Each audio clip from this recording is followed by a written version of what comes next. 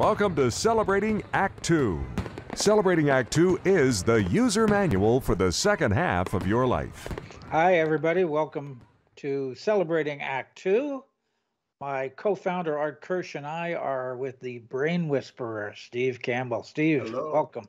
Thank you. Good to see you again. Hi, Steve. Hi. How are you, John? Art? So normally we give you like a little prod. We know what we're going to talk about. But Yeah. how about today? Dealer's choice. What would you like? What would you like to talk about today?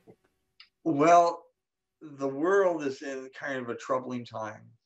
And what I want to talk about today is creating goals, even during this troubled times, that actually work. And the fact that psychologically goals have nothing to do with time. So what do you mean, Steve? Let me share with you, first of all, how goals do not work and why goals, many of the goals that we create for ourselves, don't work. Here's a typical goal. I will lose 30 pounds. I will take that trip to Alaska. I will pay off that loan. And you know what the brain says when you say that? The brain says, wonderful. Hope you do. Good luck. I'm going to take a nap. Because number one, I have no idea what's going to happen in the future. And number two, I'm so busy dealing with the present that the future is not really important to me. So you put your goals out in the future somewhere, and I don't have to do a thing. And so I will do this, I will do that, I will do this. The brain isn't going to help you meet that goal. And if there's anything that you need to meet a goal, it's your mind. And if the mind is not there for you, it may get met for a little bit, but over the long run, probably not. So what do we do? What do we switch? We live in three time frames: the past, the present, and the future. Many people live in the past in the good old days. The problem with that is that when you live in the good old days, you're not going to be creating goals. Then you have people who live in the present. They live in the present. I'm just being realistic. And they say, I'm not going to believe in these angelic little goals. That doesn't work for me.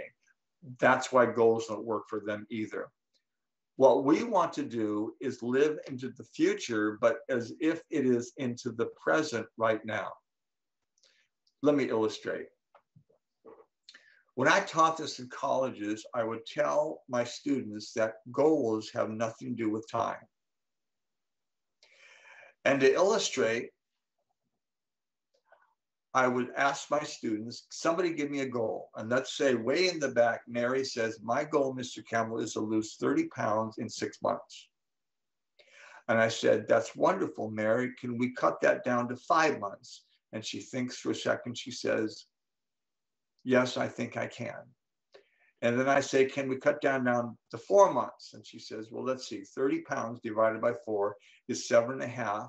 That's 7.5 pounds a month. Yes, I think I could lose 7.5 pounds in 1 month. It would really be pushing it, but I think I could. And then I say, let's cut it down to 3 months. Oh, Mr. Campbell, now that's pushing it. That's 10 pounds in 1 month. Let's keep going, Mary. Let's go down to 2 months. Wait a minute. You can't lose. That would be 15 pounds in 1 month. You can't lose 15 pounds in 1 month. Let's cut it down to 1 month. Mr. Campbell, now you're really scaring me. Let's cut it down to 3 weeks. 2 weeks, 1 week. Mr. Campbell, now you're being crazy. 7 days, 6 days, 5 days, 4 days, 3 days, 2 days, 1 day. Now I'm already there. That's what I'm locking on to. Let me illustrate. When my father died, he was very young. And when Mary and I drove away from the memorial service, she said to me, if you die early, I'll kill you. Because I don't want to be a widow for 40 years like your mom's going to be, which she was. And I was about 40 pounds more than I weigh now. And I said, yeah, you're right. I should lose this weight. So I would get up in the morning and run and swim. And I did that for 25 years and it didn't work. Why? Because of what I said to myself. I would look in the mirror and I would say, you are a 240-pound man who must lose 40 pounds. You will lose 40 pounds. And do you know what my brain said? My brain believes what I tell it. So when I said, I am a 240-pound man, my brain said, yes, you are. And I'll make sure you stay that way because that's my job. That's how you see yourself. And then when I said, I will lose 40 pounds, the brain said, good luck. I hope you do. I'm going to go take a nap. Because again, I can't control the future. And I'm so busy dealing with the present. So it didn't work. And finally, I began studying psychology. And I realized that I was giving myself the wrong message. So I switched that goal to the present. I love the fact that I only weigh 200 pounds and I look great. When I said that, my brain freaked out. It said, wait a minute.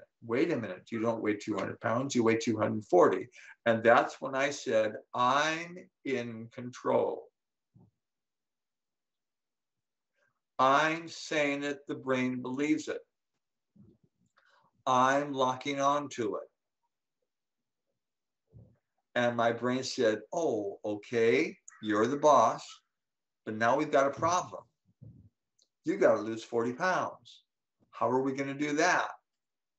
So what I did was I locked on to being a 200-pound person. How does a 200-pound person eat? He eats very little. He exercises a lot.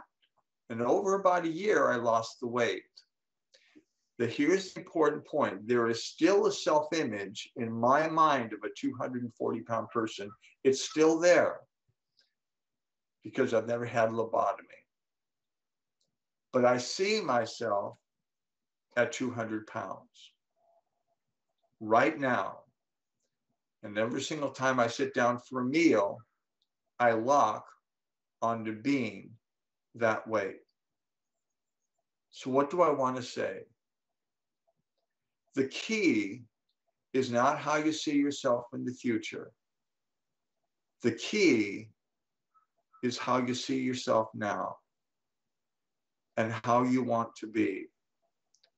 I was 240 and I said, I will be 200 and it didn't work.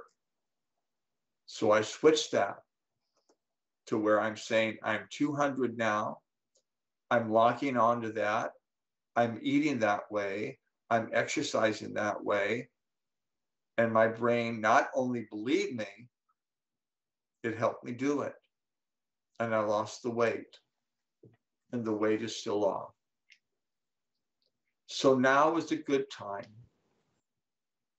to replace the way you see yourself with new positive things.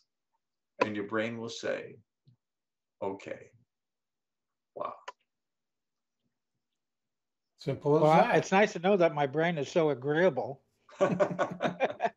My brain is a pushover. I can tell it anything. It is. That's right. It is a pushover. That's a nice thing about it. You know what? It's a great analogy. The time element. Your brain really works in the present. Yeah, it really does. Yeah. And we're talking about our self-talk, what we say to ourselves, our self-image, how we see ourselves. So we need to make the future, our goals, our future goals, our present image. Into the present. And our present talk. Bring them into the present. Exactly. Yeah. That's right. Great stuff, Steve. Thank you so much. Thank you. Glad you liked it. Good. Let's do it again sometime. Let me know what works for you. For more on Celebrating Act 2, visit our webpage, follow us on Facebook, subscribe to us on YouTube, and tell your friends. Celebrating Act 2 is the user manual for the second half of your life.